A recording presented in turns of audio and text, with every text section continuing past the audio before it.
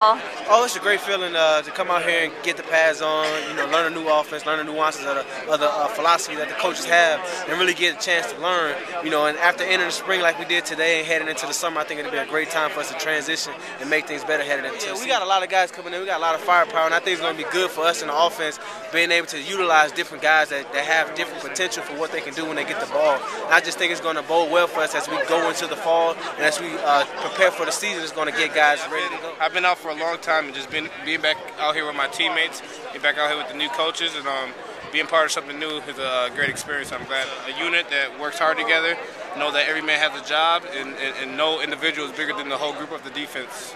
So I think if we keep that mentality, that we should be good this fall. It felt good being in front of the fans.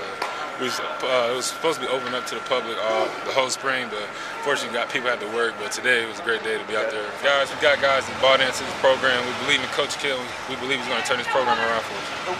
Why have you guys bought into Coach Kill? I mean, you've only known him a little bit. What has he done to win you over? Just the passion that he brings, the excitement he brings. The whole coaching staff, not just him. So every practice they bring it.